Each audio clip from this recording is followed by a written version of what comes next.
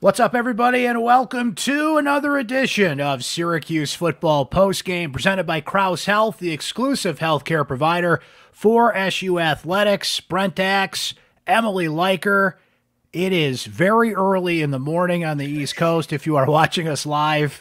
But see, the beauty of this, Emily, is it's the internet. It's everywhere. Who knows where people are experiencing this? If you are watching this somewhere in the future here on Saturday or Sunday at a reasonable hour or listening on podcast, we thank you for that. But for those of you that are hanging live here early Saturday morning, November the 4th, we greatly appreciate your patience. Look, things happen. It was a late post game. Emily and I have some stuff to do to wrap up after the game, but we are glad to be here for the people because you need to vent about this one, I'm sure. Syracuse loses to Boston College 17-10. They have lost 5 straight games. They are 4-5 on the season. And while a bowl game is still technically a possibility, it is becoming Wilson the volleyball, floating further and further away from a Syracuse offense that did not have starting quarterback Garrett Shrader in this game, which we will get into, and an offense that has just looked inept with or without Shrader in the last 5 games, a defense that's balling out and doing what it can to hand that offense opportunity after opportunity after opportunity, but they were all squandered. And now, not only this game, but the thing that's on everybody's mind, of course, is the status of Dino Babers and what this game will do to throw a log on that fire. I certainly know what the fans are saying about this on social media. We're going to play some voicemails coming up. And just a reminder, you can always leave us a voicemail at 315-552-1964. Emily, before I get your thoughts, and we really dig in on a lot of interesting things to talk about here, I mean, I just think we're at the point of no return when it comes to Dino Babers. I don't know how you can sit down and logically tell somebody like he is going to be the coach that's going to lead Syracuse forward into a year 9 beyond the contract that is there. There are 3 games left, and you always have to kind of leave a window open that something weird can happen. But this is a fan base that if last week wasn't the last straw, this week could be the last straw. Next week could be the last straw. Like, I just don't know how at this point Syracuse under Babers is 19-44 in ACC play since he took over. That is tied for dead last with Duke. And by the way, if I'm a Duke football fan, I'm feeling a lot better about life these days with what Mike Elko is doing. They're kind of getting away from the doldrums that were there. Not that David Cutcliffe didn't do all he could with Duke football, but obviously things just kind of ended the way that they did. It's Duke, it's Virginia Tech, a program on the rise, an ascendant brand, as an athletic director I know that recently said. Look at Boston College. I mean, it's not pretty. What we saw tonight, Emily, as our friend Nate Mink said, was good old Northeastern football, which was appropriate with Paul Pasqualoni in the building tonight, as we'll note here. This is just not a sustainable product, and this is just not the coach to lead them forward. And I asked Dino that at the press conference, why should people still believe that you are the guy to do this? And he went back to the same thing he said, 7-8 years ago when he came here, the faith line, right? Belief without evidence. And I'm sorry, I just think it's over. I think people have, for the most part, just kind of come to the conclusion that this just cannot be sustainable going forward. So whether it's next week, the week after that, after the season, I just don't see how you can, if you're John Wildhack, say that he is the right coach for this football program. And this was done under the umbrella of the Board of Trustees being in town this weekend. It was Parents' Weekend. Emily, they actually had 42,523 people in the building legitimately, by the way. Yeah, it was full. It filled in. Mm-hmm. Now, they mass exodus out of there. Yeah. Emily, it's the fourth quarter. It's 10-10. No matter how ugly the game is and the circumstances of what we watched, it's still a game, right? Mm-hmm. And fans were so fed up with what they saw, and it was a weird crowd because you got parents there, Parents' Weekend. What diehard fans are even there? Like it's kind of a unique once-a-year type of crowd, but they're flowing out of there even before Carlos Del Rio Wilson, who started this game, threw his 4th interception of the day. So I'm just going to start there broadly, but Emily, I'm going to turn to you because, man, it's always something. What a turn of events we saw before the game. Take me through just reporting out, hearing about, and ultimately writing about Garrett Shrader out, Carlos Wilson in. What happened there? Yeah, well, obviously, I mean, we all watched the Virginia Tech game. Garrett played that entire game. So where he suffered the injury that they say he suffered, or that a spokesman says he suffered, I will say that I don't believe, and I need to listen to Dino back again, but I don't believe Dino said it was an injury. Like, I don't believe there was a direct answer about like it being an injury or not. And that's not me insinuating it's something else. It's just me saying, like, trying to be as clear as possible about where this information is coming from. So we obviously all saw him finish that game. He came out and spoke with us on Tuesday, spoke with media like normal. Nothing seemed off about it. Dino spoke highly of him all week, stuck up for him, and was like, this is not a Shrader issue. Like, he has guys around him that need to step up. We as coaches need to do better. You and I, no one at syracuse.com had heard anything to indicate that he was not going to be available until I'm sitting in the stands. I've just arrived at the Dome. I went down and I like to get close and watch a little of pregame from down in the stands before everyone gets there. And I get tweet replies that start popping up about when I'm tweeting about people being unavailable, being like, oh, have you seen Garrett? Is Garrett available? I heard Garrett was unavailable. And I was like, oh boy. So yeah, I mean, eventually we saw he came out in sweats. I was told by the team spokesman that it was an injury he suffered at Virginia Tech. He wasn't willing to go in deeper than that pregame. And then postgame, I know some people watch postgame because I was getting some tweets about it. Postgame, I asked Dino, I was like, when did you know?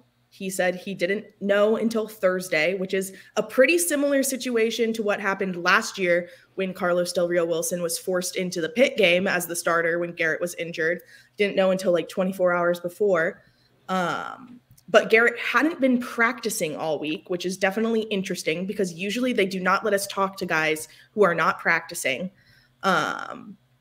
And I tried to press him on whether he felt that Carlos was prepared, and he decided he did not want to answer my questions anymore. Yeah, good job by you, by the way, asking those questions that needed to be asked.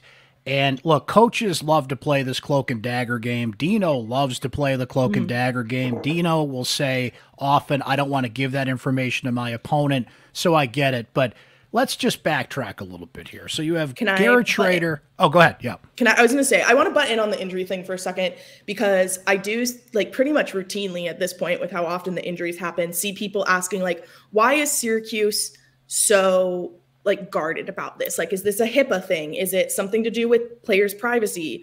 Like, are other schools like this?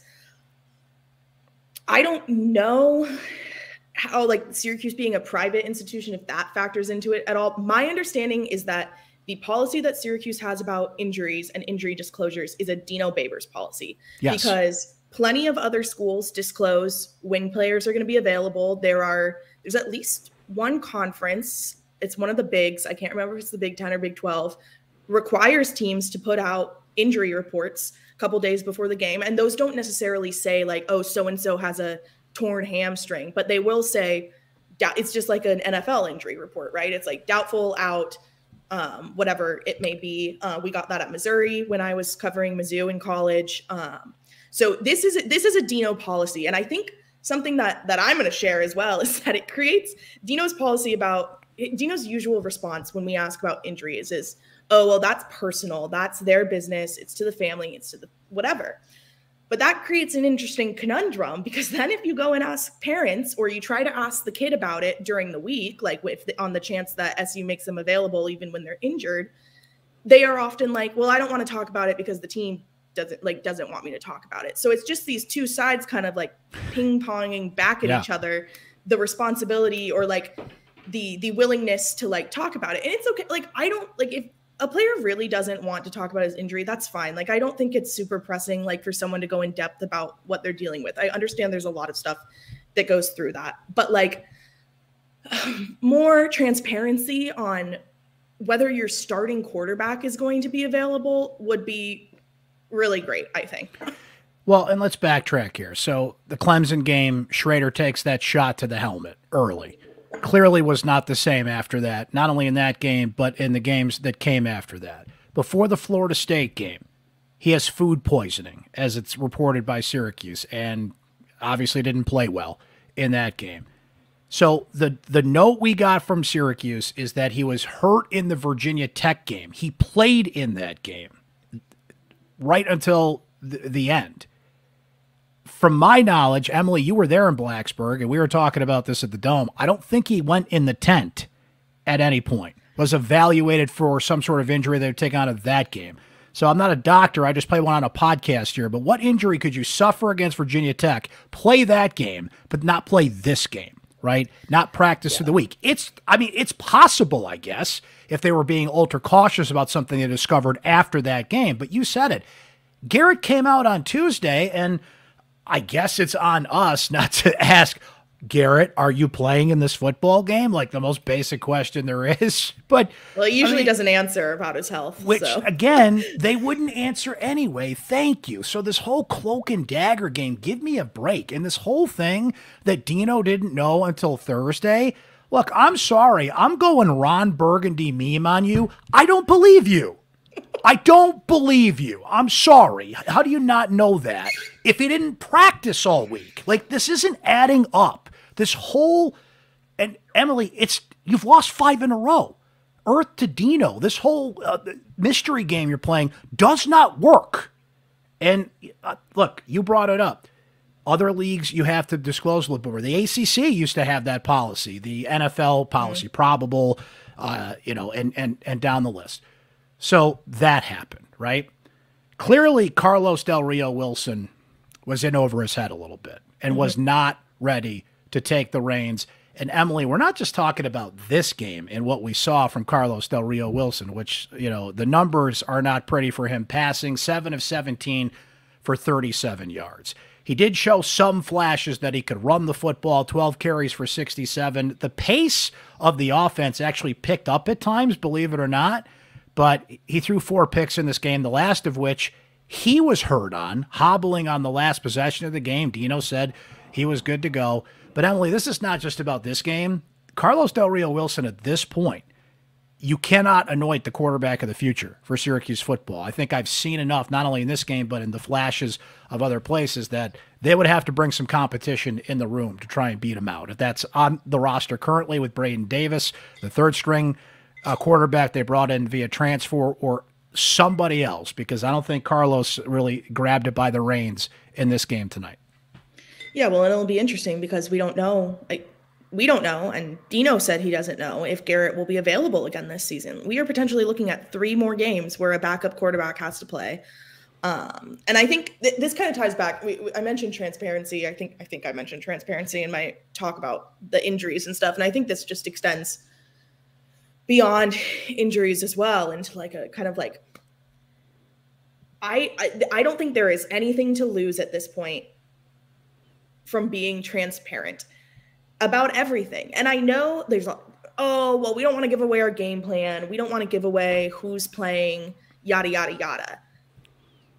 Other teams are going to figure it out. Like, now that Carlos has played one, every other team is going to study both game plans. So, like, I think it is in Syracuse's best interest, and honestly in Dino's best interest, if he wants to keep his job, to be transparent, because you are not going to, I'm trying to think of how to phrase this correctly. It's like, if you are not going to lose any more people like trust and faith being transparent than you would by not being transparent.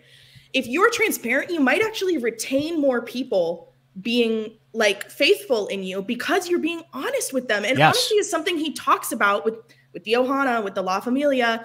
And how about don't BS your fan base? Yeah, yeah, exactly. It's all about transparency. And unfortunately, I don't think there will be very much of it, but I think that would be the smart move for Syracuse over the next 4 weeks when it comes to Shrader, when it comes to everything. Thank you for adding that perspective, because you have brought a perspective fresh on that. But that's something that I have felt and known for years, and why it bewilders me why Syracuse doesn't get it, that this doesn't work. And you have a fan base in a blue-collar town, and I get Syracuse fans are from all over the place, as this post-game show proves, people watching all over the place. But a fan base, whether you're in Syracuse, New York, or wherever you are, and just don't BS us, okay? We get there's certain things football coaches don't want to reveal, but again, it's not exactly working. If anything, Dino should try the opposite. He should go over to Jeff Halfley or Pat Narduzzi next week and say, here's our game plan, and maybe that'll work. So I don't get any of that. So we mentioned Carlos Del Rio Wilson. There was another odd suspension in this game, Emily, and Chris Carlson wrote a story about this that you guys can read on syracuse.com. Elijah Clark. A half suspension. Exactly. A half suspension. You can't be half pregnant, but you can't have a half suspension, apparently. Because so the way it was described is he violated team rules. And the punishment for that was you can only play on special teams. What? What does that mean? What is that? I've never heard of that. Never heard of something like that. It was so funny in game. I think it was like the second or third series. Chris and I were sitting next to each other in the press box, and we kind of leaned to each other and we're like, wait, where's Elijah Clark? Like, why is Cinco not playing? And then we're looking on the sideline, and for like a solid 3 minutes, I could not pick him out of the crowd down there. There's so many extra bodies at home games. And I was like, oh my God, is he even here? Is he even here? And then we finally saw him and we're like, huh, that's weird. Like, he looks fine. He's suited up. He's standing right next to coach. Why is he not playing? And then he goes in on punt coverage and we're like, oh, that's weird. I was like, maybe he just had something up that we missed like on the first drive. And then lo and behold, all he played for the rest of the night was like punt coverage. And we were like, what is going on? And yeah, half suspension.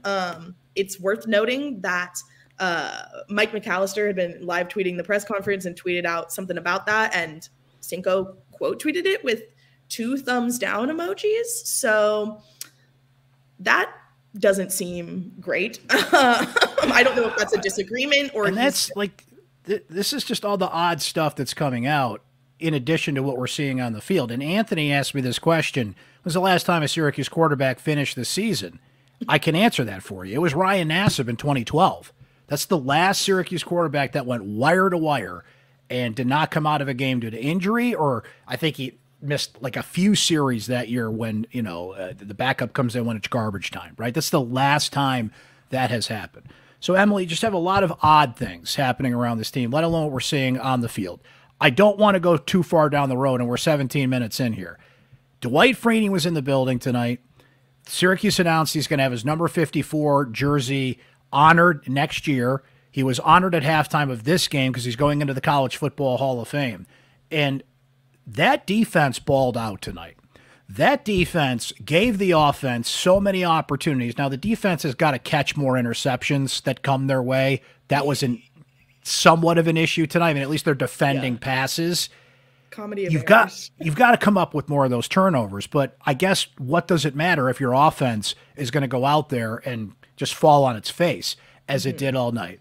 But that defense could not have handed that offense more opportunities. And it's weird, Emily, because the faults we're talking about with Syracuse, BC is actually thriving on that. Like, they're playing ugly. They're grinding it out. I mean, Castellanos, he looks like Doug Flutie out there. I just got to say it. This guy's barely 5'9". You can give me a Russell Wilson comparison, whoever you want, right? But he's got a gun. He can move. He's elusive. He's a water bug out there. He's hard to tackle, and he's making things happen enough. And the combination of the run and the pass yards, I can give you the numbers here in a second.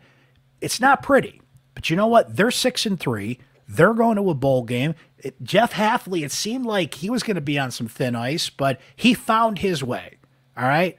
I wouldn't want to root for that and watch that, but if I'm a BC fan and I haven't been to a bowl game, and I believe this is 4 years and counting, which they will now go to one because they clinched bowl eligibility tonight, 6 wins, with the Wasabi Fenway Bowl in attendance, by the way. I think they'd like to have BC in that bowl game.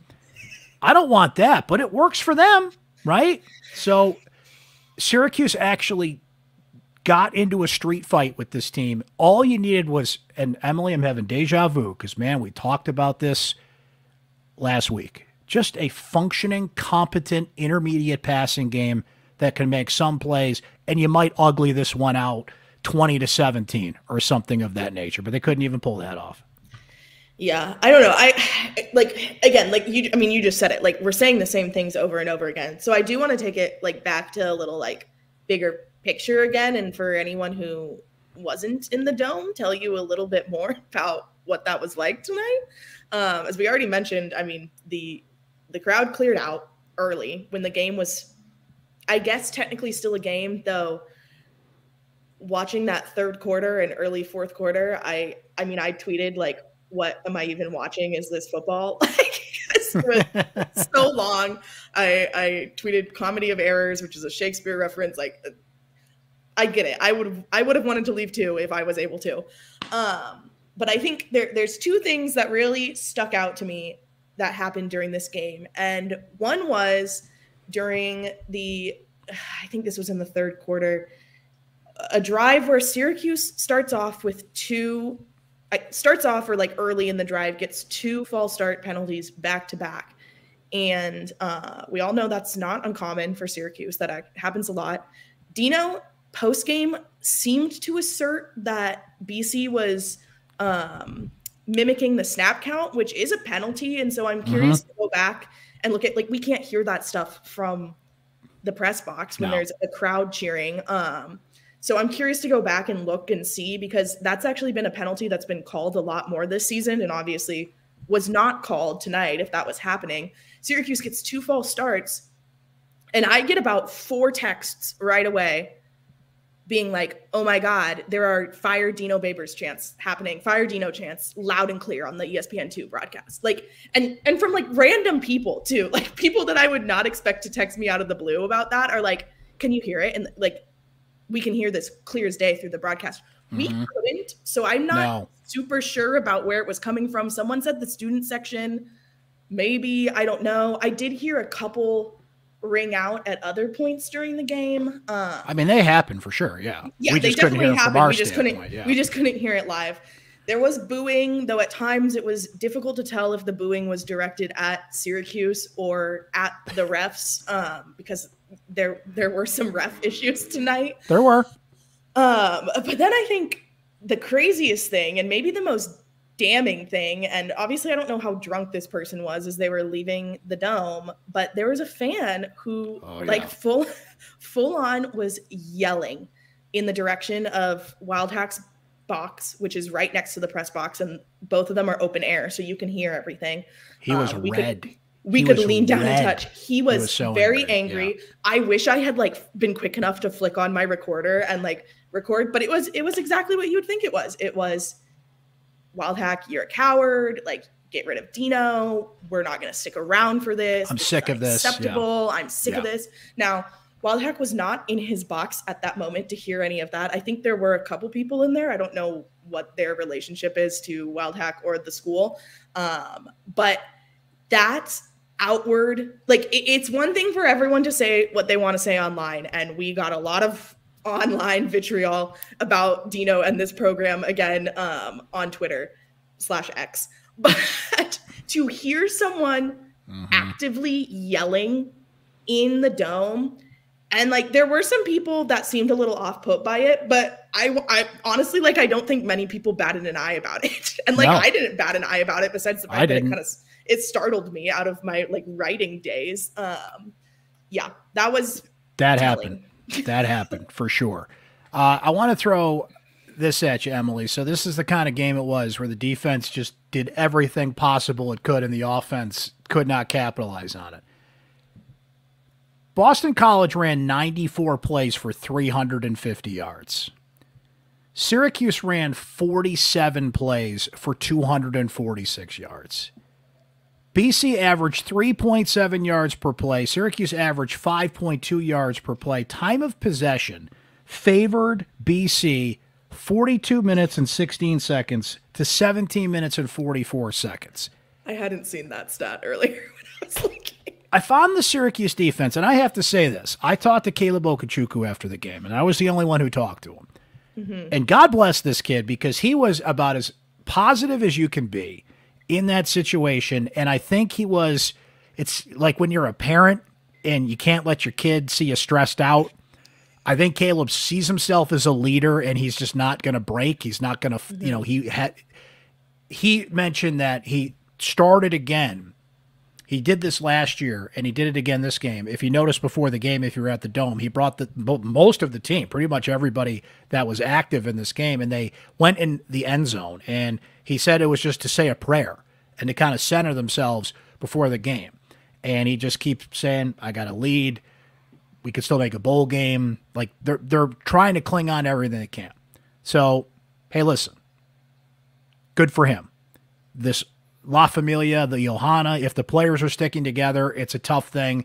They're in a situation I can't even imagine right now. But if you're going to look at it from that standpoint, it's important to hear what they're saying and what they're thinking.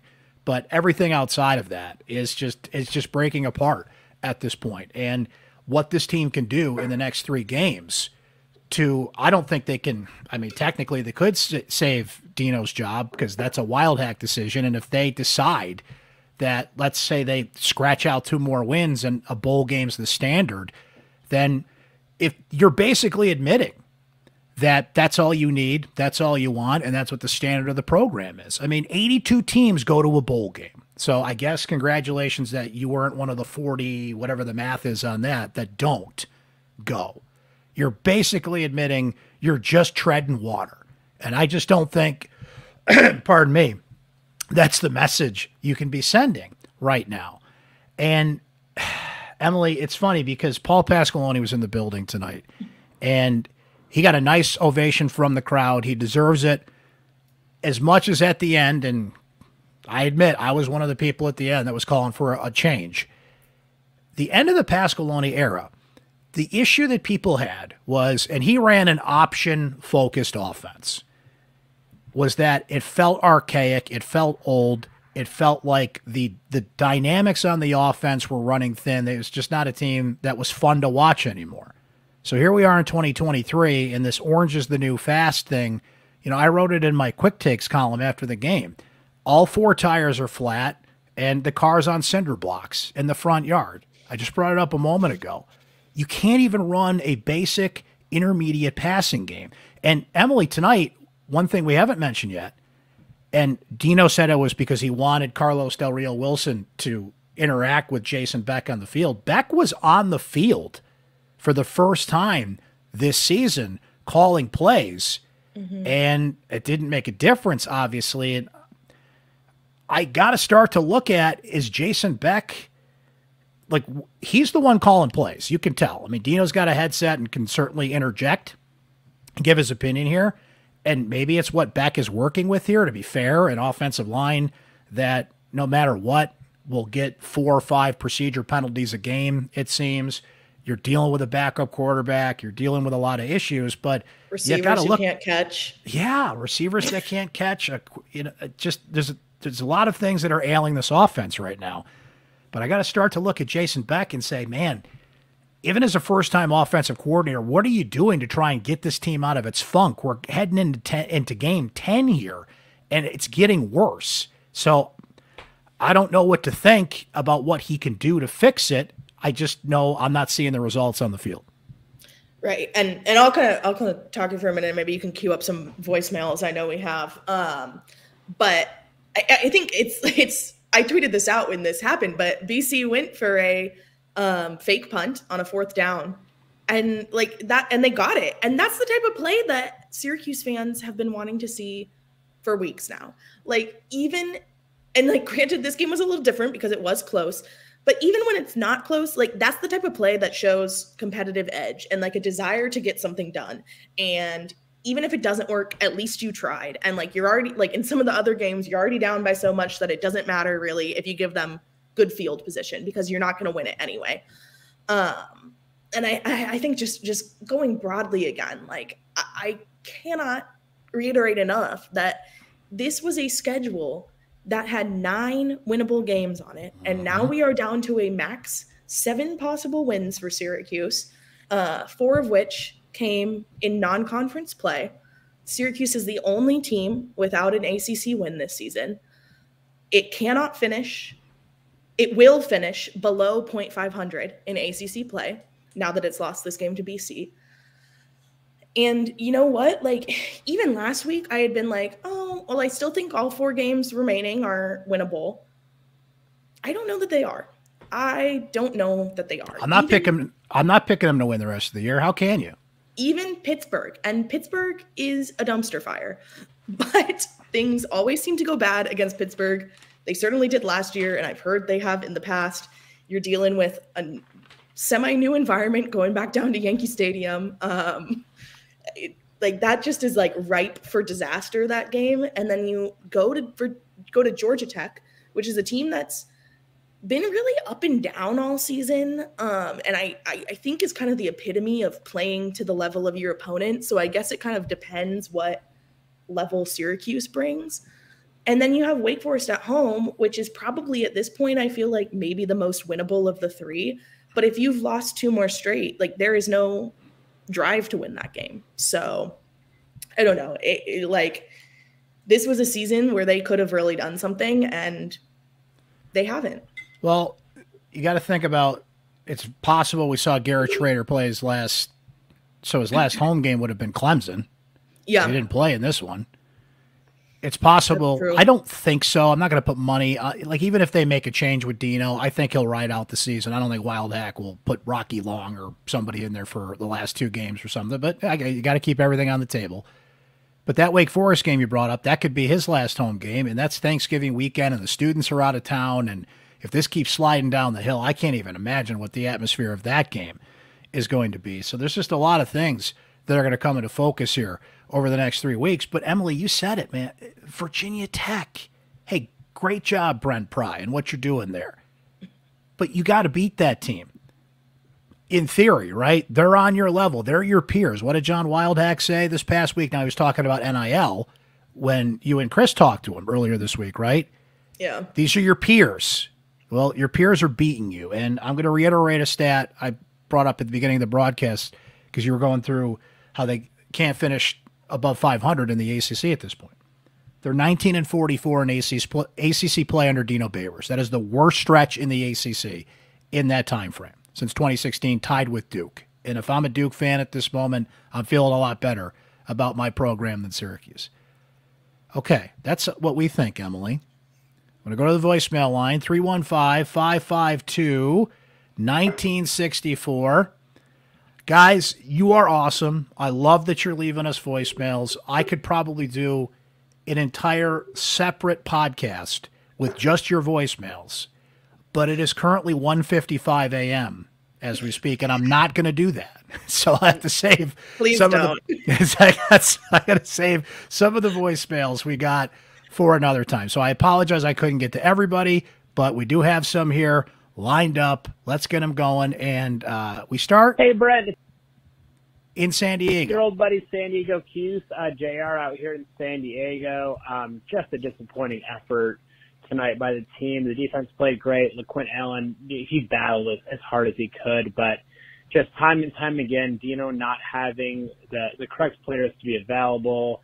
And Carlos Del Rio Wilson had an entire week of practice, and that's what came out to happen. It's just embarrassing. And he just lost me after the Virginia Tech game. I've been a big Dino supporter for a long time. It's just we're at a point in time in the program where you have to have a change at this point. It's just not working.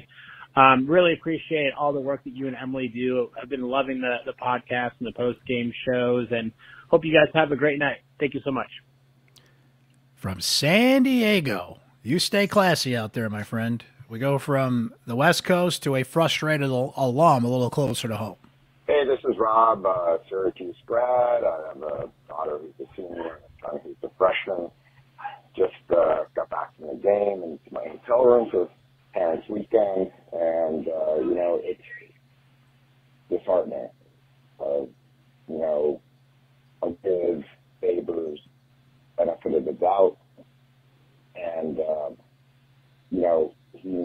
if it's truly going to send it down, he needs to win out and win the bowl game. Otherwise, I don't see it. I wish something happened. Shrader was out. I don't know if anyone saw that coming, but I know he wasn't seeing since the Clemson hit. And, just basically Del Rio Wilson, he could not, he could not make this pass. With more interceptions than completions almost. And, the blame is not just on him; it's on the receivers too. So I'm stunned. I'm a fan for life, always will be. But I'd love to see change, and but for the better, however that happens. Right. Emily, it kind of reminds me of, I've said this before, I got to come back to this line, because a lot of these fans you're going to hear are like, I'm a fan, I love Syracuse football, but if you think the way things are going is the way we could do this, you are not serious people, right? Logan Roy from Succession. Like, I love you, but you are not serious people right now with how this is going, unfortunately, right? No. Now to Matt in Rochester, check it in. Hey, Brent. My name's Matt. I'm in Rochester, formerly from Syracuse. Just calling regarding the loss to BC. I think the issue I kind of have is regarding Dino Babers and how long he's been with Syracuse versus some of his contemporaries. First two guys I think of are Brent, who, if I believe correctly, was with Virginia Tech probably about 2 years at this point. And then tonight with the loss to Jeff Hafley, who's been with Boston College since I believe 2020. Just trying to figure out why. Is he being out-recruited by coaches? Is he being out-coached by other coaches? Not quite sure what to make of it, and I was wondering if you could comment on that. Thanks again. What I would say there, Matt, and Emily, I know you want to jump in, is I asked Dino about this at the press conference, and I don't want to misquote him, but I asked him flat out, you have the worst record in the ACC since you took over here, and he kind of cited what Matt was saying there, right? So I would, Matt, encourage you to go watch the Dino presser on YouTube, and you can see at least what Dino said about that. Yeah, and I think, it is worth noting, I think, that Dino's best season came in his first couple seasons, just like those guys. Yes, Pry and Hafley are having really great seasons early in their tenure. We will see what happens for them later on. I don't know if that's I would judge more against we've mentioned Dave Cutcliffe, someone who was in the ACC at the same time and has since been let go because of poor performance. Than necessarily. Well, these are his guys. That's the thing. You brought up Pry, Hafley. Hafley's got mostly his guys in now. Narduzzi is another example. Judge him. I'll go back to the line. Judge you against your peers, right? These are Dino's players. It is his team. His best teams, for the most part, were with somebody else's players, right? So we have made the full judgment here. There's nothing left to wait for at this point. We go next to Jason from Maryland. What's up, Brent, Emily? This is Jason from Maryland. I just got done listening to Dino Babers' presser after the embarrassing offensive performance against Boston College and the loss, 17-10. I'm done. Those answers were atrocious. I was really impressed with the media, the way they pressed Dino. You've got a guy in Del Rio Wilson who practiced all week, took reps with the number one offense, or the number one, level offense, and that's what he puts out there. And he's been there for a couple of years, and he looked like he didn't practice, and he hadn't played all year, and he just looked terrible.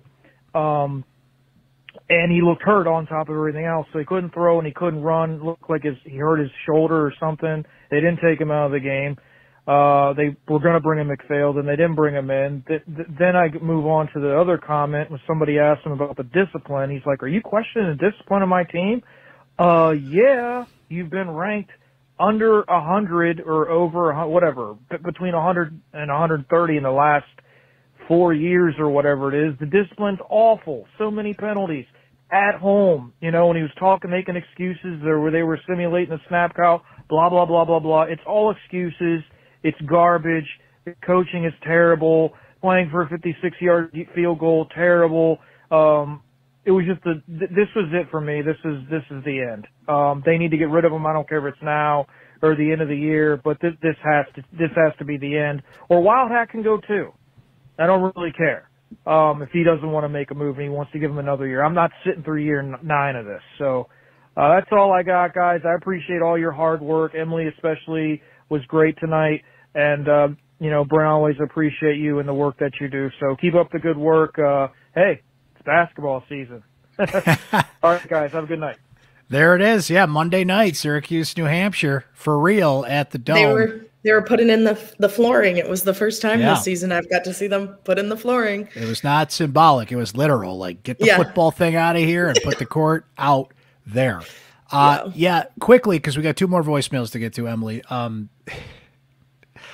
I had to sustain everything in me not to burst out laughing. I'm sorry when Dino's like, "Are you questioning my discipline?" He acted so incredulous about it, and I was like, you just had how many penalties? And also, you just told us someone on the team was suspended. Yes, exactly. Now, that is a fair question to ask. That was a totally fair question, number one. Number two, you were the most penalized team in the country last year, and you're not pacing much above that now. Like, you're not the most penalized team anymore, so congrats on that. But you're still, last I checked, hovering around, as Jason noted, they're 100th in the country in that department in year 8. So, yes, I am questioning your discipline, and I'll do it again next week. 2 more voicemails. Here, I'm sorry, go ahead. Looks like they're at number 122. I don't know if that, I didn't look close enough to know if that's updated from this game or still from last game. Who cares? It's low enough. It's not going to get any better if it's not updated. All right, 2 more here, Emily. Michael Antonio now. This is Michael Antonio. Turn out the lights. The party is over. It's time for Syracuse to actually spend some money and get a championship-level coach. That's the only way to do this. They spent all that money on renovations in the Dome. For what? For just the basketball program? No. You need the football program to keep this train a-rolling.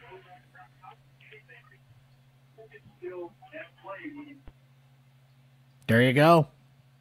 Football's got to lead the way. As much as you've had success in other sports, we brought up its basketball season and all the anticipation and the enthusiasm around Adrian Autry taking over.